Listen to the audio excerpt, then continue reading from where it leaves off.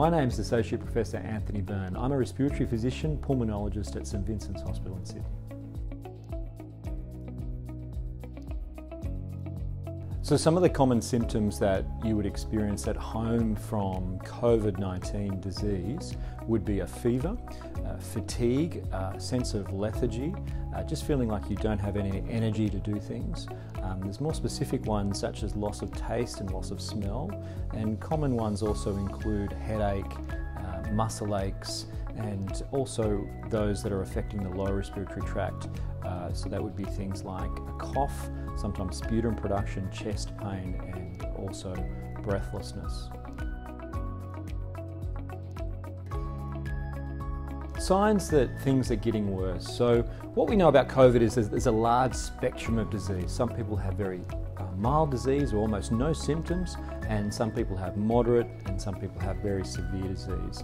And the red flags, if you like, the really severe symptoms to watch out for that us as doctors would be really concerned about would be things like coughing up blood, would be chest pain that's more than 10 minutes in duration, and breathlessness that's at rest and it's stopping you from doing your usual activities, caring for yourself. You can't walk around because you're so breathless.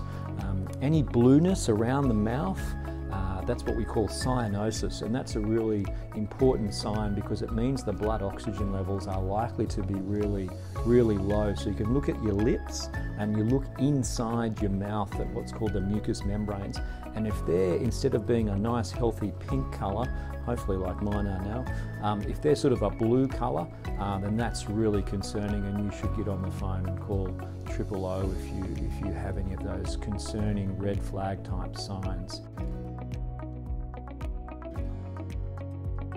If you're at home on your own and you're starting to be breathless, then a really practical thing to do is to assess how fast you're breathing. So you can count just with your watch how many times per minute you're breathing. This is a really simple thing to do, and it's called a vital sign, and it's what doctors and nurses do all the time.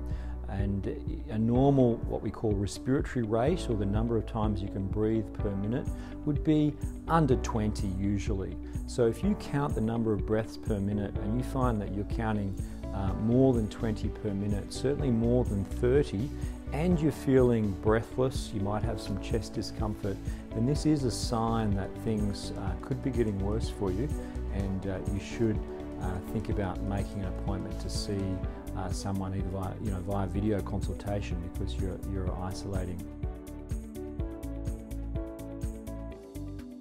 So when do you call an ambulance? You should call an ambulance if you have life-threatening symptoms, and for most people, life-threatening symptoms related to COVID would be things like chest pain that's more than 10 minutes in duration, breathlessness that's severe and at rest and is stopping you from doing usual things, not being able to care for yourself. You're alone, you can't care for yourself, you're feeling dizzy, you know that things are getting worse. That's the time to call an ambulance.